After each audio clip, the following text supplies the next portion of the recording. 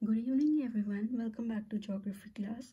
I'm Rashmi and today I have came up with the new chapter that is Geography as a discipline. So this video I have divided into two parts, part 1 and part 2. So today I'm covering the part 1. Okay, so let's begin. The content part.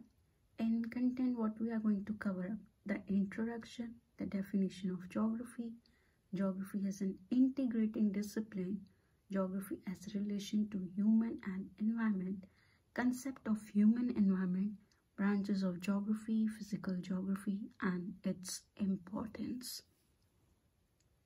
So before we move towards the introduction part, let's talk about the geography as a discipline, what it means. As we know that geography is a fascinating area of study which provides immense possibilities. Immense possibilities हमें provide करता है ताकि हम acquire कर सकें knowledge को. Moreover, it help us, हमारी मदद करता है कि हम जो present day world है उसके बारे में हमें उसकी knowledge हो. Moreover, in order to understand various aspects of geography, we make use of globe.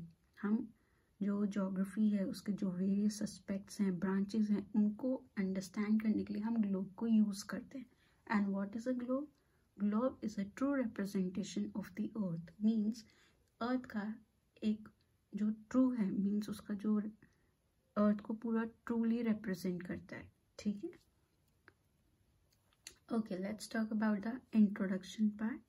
First, geography is the description of the earth. The term geography was first coined by a Greek scholar, Eratosthenes. Second, thus, geography is concerned with the study of nature and human interaction. It means जो word है geography, वो एक combination है two Greek words का. That is geo means earth and graphos means description. तो जो first Greek scholar थे उन्होंने इस term को describe किया. ठीक है, उन्होंने बोला कि geography जो है वो description of the earth है. It means जो geography है वो earth को describe कर रही है. ठीक है. Then moreover he was saying that geography is concerned with the study of nature and human interaction. It means कि जो geography है उसका concern study है, उसका concern study है किसके साथ? Nature as well as human interaction. Means जो geography है उसका जो nature और human के साथ जो interaction है उसके बारे में भी वो study करती है. Now let's talk about the definition of geography. Richard हाडसन जो फर्स्ट स्कॉलर थे उन्होंने एक डेफिनेशन दी. रिचर्ड हाडसन ने geography is concerned with the description and explanation of the aerial depreciation of the earth's surface. Now he is saying, Richard हाडसन क्या बोल रहे हैं कि जो geography उसका जो मेन कंसर्न है वो किसके साथ है कि वो उसको डिस्क्राइब भी करता है. सेकेंड, जो एरियल डिफ्रेंसिएशन है अर्थ सरफेस का, मीन्स जो डिफरेंट एरिया है अर्थ सरफेस के उसके बारे में भी वो उसको एक्सप्लेन करता है. ठीक है. Then we have Alfred हेटनर. Alfred हेटनर क्या बोल रहे हैं?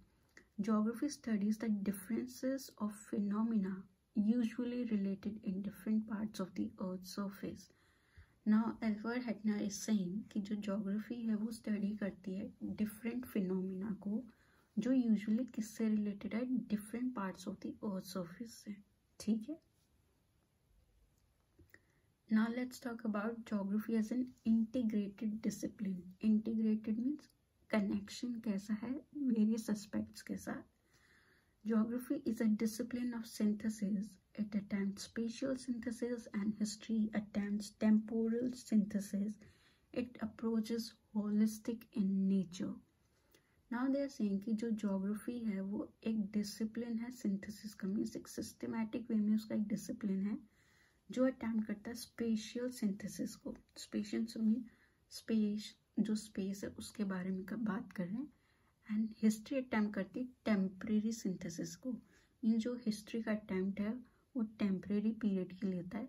तो जो इसकी अप्रोच है वो होलिस्टिक है। होलिस्टिक मीन्स काफ़ी बड़ी है और पूरी तरह से नेचर में है, ठीक है। Every discipline concerned with the scientific knowledge is linked with geography as many of their elements vary over space. Now they are saying कि जितने भी geography में discipline हैं, disciplines related to the branches, and your branches could be population geography, hydrology geography, economic geography, maths and astronomy, means ये इनका एक जो concern है वो एक साइंटिफिक नॉलेज के साथ है, एंड ये लिंक करते हैं ज्योग्राफी को और उसके जो काफ़ी एलिमेंट्स है स्पेस में उनके साथ इसका कनेक्शन है, मीन्स एक दूसरे से कनेक्टेड है। Geography as relation to human and environment. अब ये बात कर रहे हैं कि जो ज्योग्राफी है उसका जो रिलेशन है ह्यूमन और एनवायरनमेंट के साथ कैसा है। There are two ideologies related to this which as follows. Now ये बोल रहे हैं कि जो ज्योग्राफी का रिलेशनशिप है ह्यूमन एनवायरनमेंट का, ये टू आइडियोलॉजीज में डिवाइडेड है। Let's see, first is possibilism and second one is determinism. Now possibilism, according to this human can transfer their environment accordingly. Now they are saying कि जो human है वो अपने मतलब जो उसके रिक्वायरमेंट है उसके अकॉर्डिंग वो एनवायरनमेंट को चेंज कर सकता है। फॉर एग्जांपल, आपको कोई बिल्डिंग बनानी तो what we use to do, we use to cut the trees, ठीक है। हमने कोई ट्री एक एरिया को सिलेक्ट किया, हमने वहाँ के ट्रीज को कट किया एंड हमने वहाँ पे क्या किया, बिल्डिंग्स जो है स्टैंड कर दी। इट मीन्स हम एक एनवायरनमेंट को अपने तरीके से चेंज कर रहे हैं। Determinism, accordingly to this every human activity is decided by environment. Now they are saying कि जो human activity है वो environment decide करता है। For example, the best example is your disasters, okay, natural disasters like your flood, your tsunamis, your earthquake. These are determinism, means environment अपना जो force है, अपना जो डोमिनेट पावर है वो ह्यूमन एक्टिविटी के ऊपर यूज़ करता है। एंड जब ये दोनों टर्म्स को हम इक्वली जब डिवाइड करते हैं या कनेक्ट करते हैं तो एक टर्म बनती है नियो डिटर्मिनिज्म। नियो डिटर्मिनिज्म में क्या होता है कि जो ह्यूमन है और जो एनवायरनमेंट है उसके बीच का एक मिडल पाथ होता है, उसको हम बोलते हैं neo determinism. Okay, now let's talk about the concept of human environment.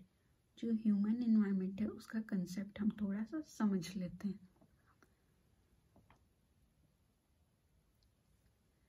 Concept of determinism, this I have told you.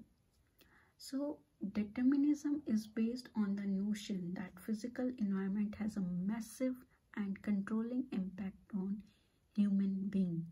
Now they are saying कि जो डिटर्मिनिज्म है वो किसके बेस के ऊपर डिपेंडेंट है, फिजिकल एनवायरनमेंट जो काफ़ी बड़ा है, ठीक है, और जो इसका कंट्रोलिंग पावर होता है वो इम्पैक्ट करता है ह्यूमन बीइंग की एक्टिविटी को। The best example is to understand this term is, जैसे आपका जो नेचुरल एनवायरनमेंट है, जो नेचुरल फोर्सेस हैं like your waves, water, air, earth, everything which have been created by God और earth, इसमें हमारा कोई कंट्रोल नहीं है। तो ये क्या है, फिजिकल एनवायरनमेंट है जो काफ़ी बड़ा है और ये ह्यूमन बीइंग की एक्टिविटी को कंट्रोल करता है और उसके ऊपर इम्पैक्ट भी डालता है।